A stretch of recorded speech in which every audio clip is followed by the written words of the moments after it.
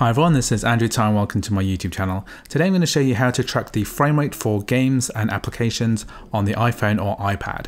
So if you don't already know, the iPhone and iPad do not have native frame rate counting and you have to rely on in-game frame rate counters to work. If you don't have a frame rate counter, then you'll want to use a tool like this one. Here we're going to use an application called PerfDog, which is free to use, and I'll leave a link to this website in the description. Once we get to the website, we're going to go to the download page here and we're going to download the macOS version. So I'm doing this from my Mac.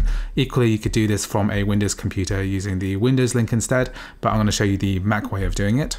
So now that I've downloaded PerfDog, I'm going to open it up here.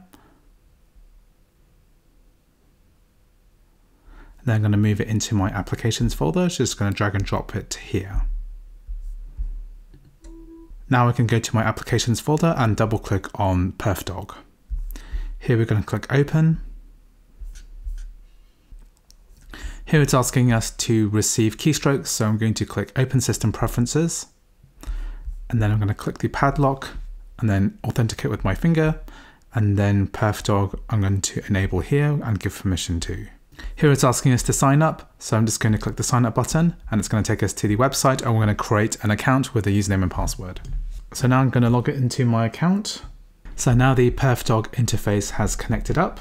I'm going to full screen this by double clicking on the taskbar at the top. So now I'm going to use my USB to Lightning cable to connect to my iPhone, and it's saying here my iPhone 12 has connected. So now I'm going to select my device. And now it's connected to my actual phone. Here we can go ahead and select a specific game. So the one people are really interested in is Genshin Impact. So it's going to prepare a profile, and what I'm going to do on my phone is to load up the actual game itself. Now I'm just going to minimize this a little bit. So on the left hand side of the screen, I've got QuickTime recording this screen of my phone, and I'm going to go ahead and open up Genshin Impact.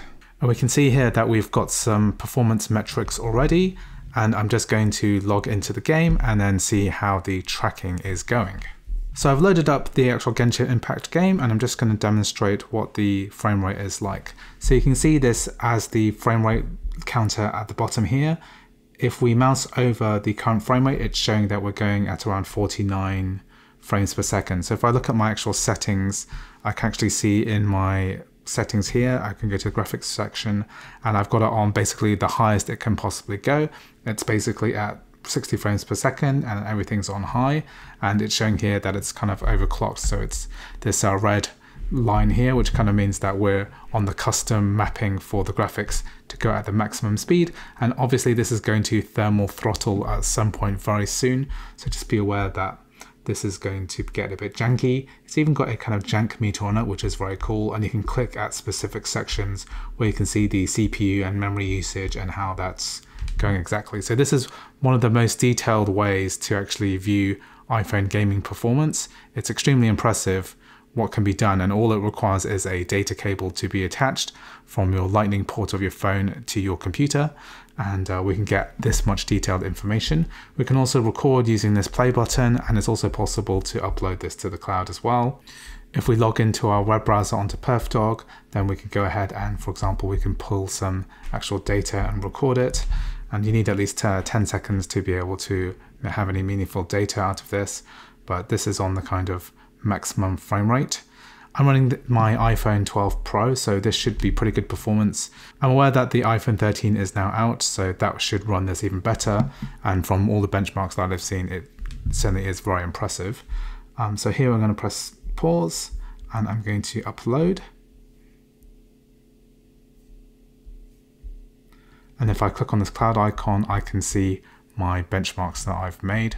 So here I can click on the one that I uploaded, and it's giving some indication of the kind of speeds and temperatures and everything. We can use this information to compare other phones running the same game. It'd be quite interesting to see how the iPhone 13 performs and other phones in the future, because those have 120Hz displays, and Genshin Impact has just been updated to work with 120 frames per second. So here we can definitely see that there is definitely thermal throttling now.